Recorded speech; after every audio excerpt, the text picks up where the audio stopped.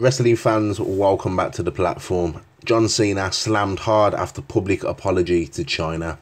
Let's get into the news and rumours. John Cena was just trying to plug his new film Fast and Furious 9, then he accidentally made a huge mistake. He says that Taiwan is going to be one of the first countries to get the new Fast film, and China didn't like that at all.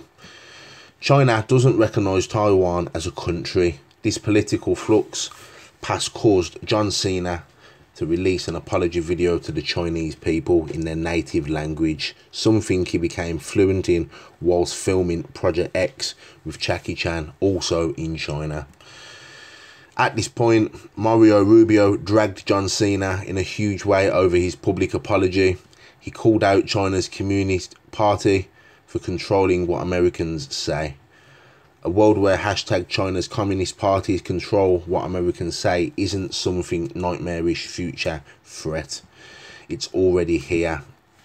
Now, people, John Cena is currently making his way back to the company, so this isn't going down well. Megyn Kelly commented to say, "This is a stomach-turning moment." Tom Cotton called John Cena's move pathetic also.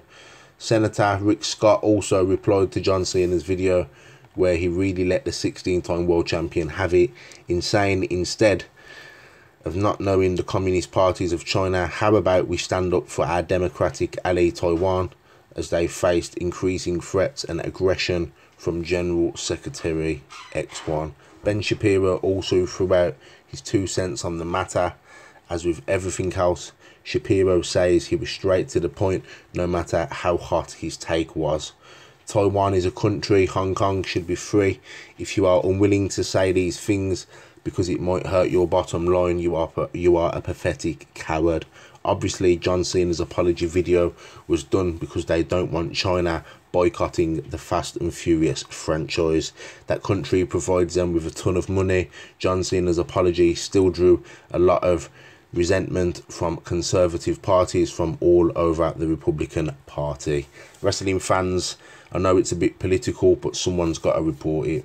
Hit that bell, share, subscribe for more wrestling content.